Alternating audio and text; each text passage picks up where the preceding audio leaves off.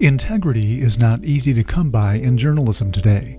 The late German journalist and author Udo Ulfkotte is an example of a newsman who was concerned with genuine truth-telling in the face of immense professional pressure to do otherwise.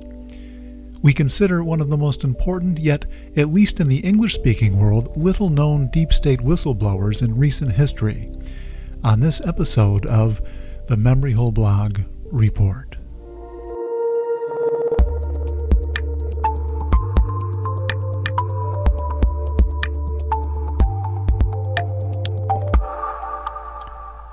For MHB Report, this is James Tracy.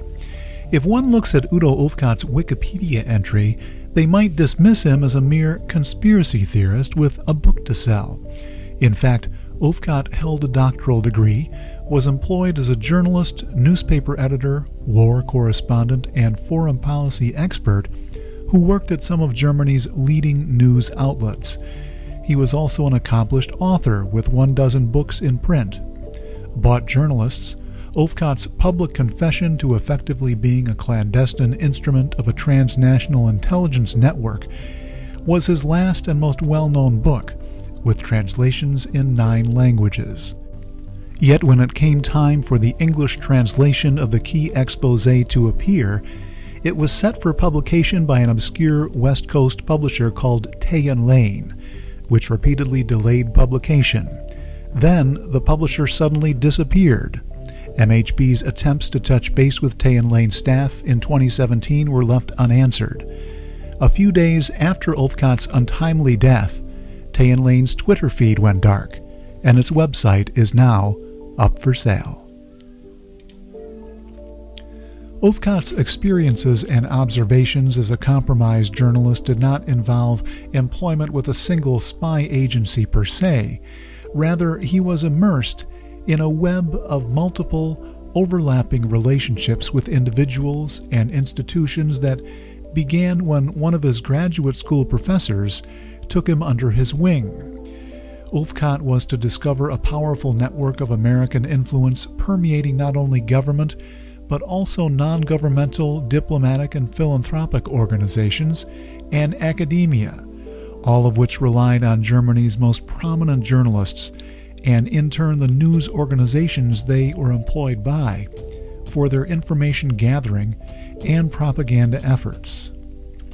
Now you ask, what have I done for intelligence agencies? So please see, most of the journalists you see in foreign countries, they claim to be journalists, and they might be journalists, European or American journalists, but many of them, like me in the past, are so-called non-official cover. That's what the Americans call that. I have been a non-official cover. Non-official cover means what? It means you too work for an intelligence agency. You help them if they want you to help them, but they will never find, when they find out that you are not only a journalist but a spy too, they will never say, oh, this was one of our guys. They will not know you. That means non-official cover.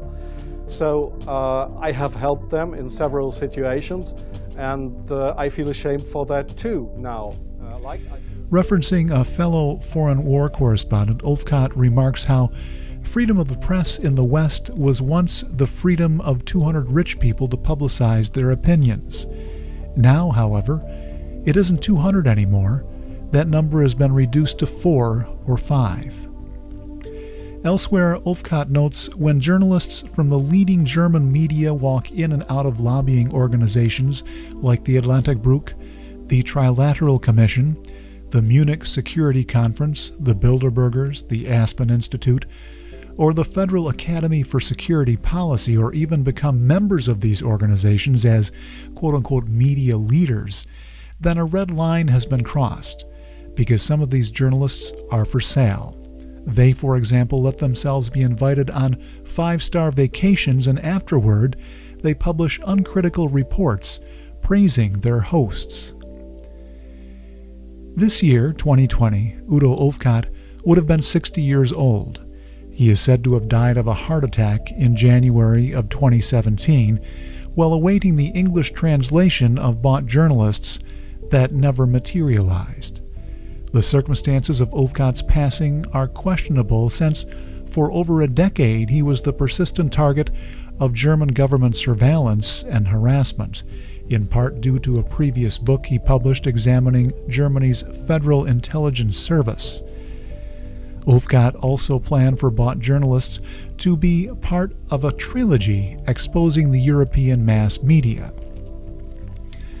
Ulfkotte's first-hand experience as a coddled journalist provides researchers with a template for considering the extent to which prominent U.S.-based journalists are similarly compromised. The earmarks transcend national borders. They are employed at the most prominent news outlets. They are recipients of abundant awards, accolades.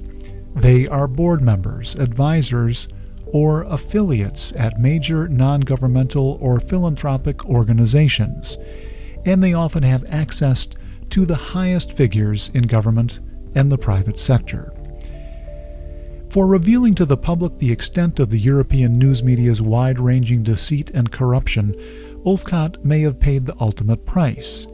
In 2019, bought journalists, however, finally saw the light of day in the English-speaking world when the translation rights to the book were purchased by the independent, California-based Progressive Press, which released the book under the title Prostitutes, embedded in the pay of the CIA. Alongside evidence such as that, which was collected by the Church Committee hearings in the mid-1970s, Ulfkotte's testimony is indisputable proof of the extent to which our news media, and in turn public opinion, have been captured by the forces governing from the shadows. Given Ulfkotte's journalistic stature, bought journalists rest among the most compelling evidence we have of Operation Mockingbird's endurance, intensification, and proliferation on an international scale. In the 2020s especially, the efficacy of such messaging is essential for elites, as the world faces an economic reset where news and opinion management figure centrally. If you appreciate this work, please consider liking and sharing this video, as well as becoming a sponsor of our work on Patreon at patreon.com/memoryhole. For memoryholeblog.org, this is James Tracy.